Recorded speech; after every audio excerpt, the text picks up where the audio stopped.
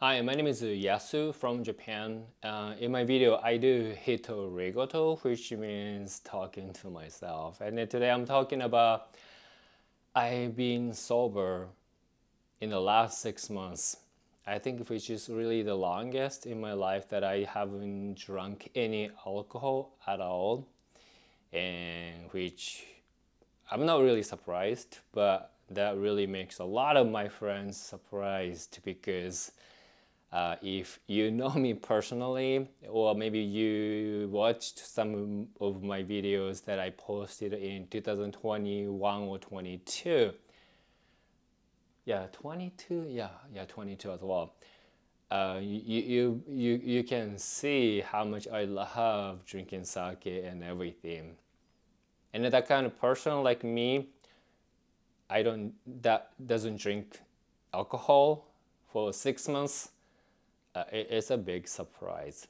So I just want to share the experience and how I feel about it, and then what do I think why this is happening to me. So I haven't drank any alcohol because first of all, when I have started to taking antidepressant, which is the effexor, venlafaxine, and also like sleeping pills to deal with my sleep issues, doctors specifically told me that do not drink alcohol. And I did some research and everything. It's just simply alcohol. It just doesn't go well with antidepressants and then sleeping pills. And I really wanted to get better, and I really want to focus on my recovery and health, and then I really wanted to establish the baseline to judge what can work on me, what cannot work on me, to keep making progress. So I just remove alcohol consumption from my life completely.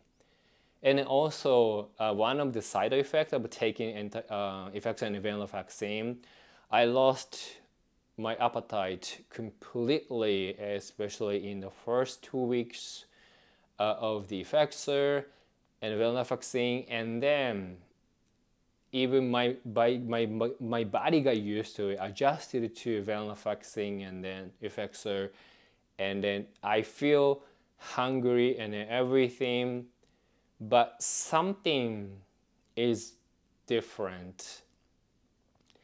I personally feel that I'm not sensitive to the taste of anything that much compared to before, which puts me in a situation that even I eat very tasty, delicious food, I don't really have that much excitement.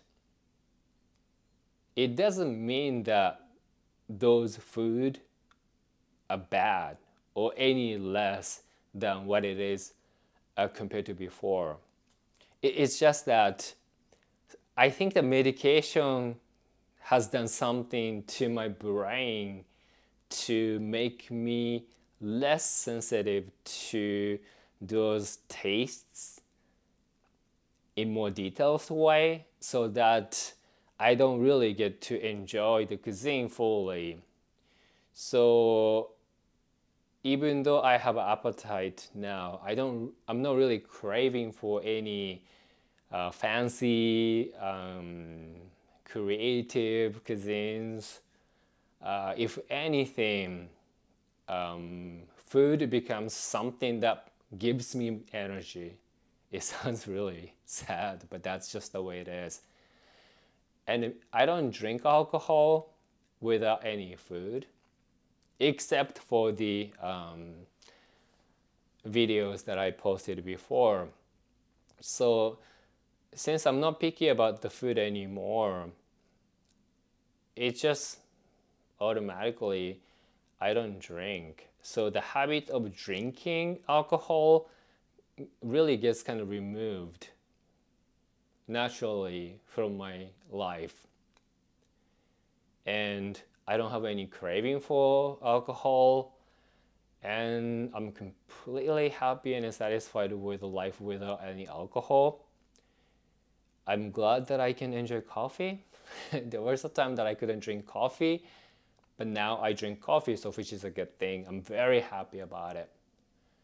So my friends are really surprised, and then time to time they ask me, let's go drink.